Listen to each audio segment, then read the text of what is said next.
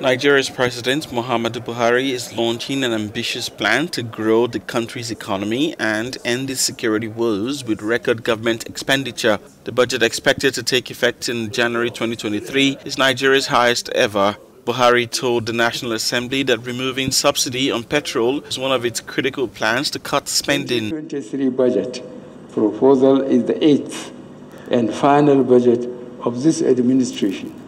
It reflects the serious challenges currently facing our country, key reforms necessary to address them, and imperatives to achieve higher, more inclusive, diversified, and sustainable growth. At least $12.2 billion of the proposed budget is to go into capital expenditure to build key infrastructure and create jobs in Africa's biggest economy.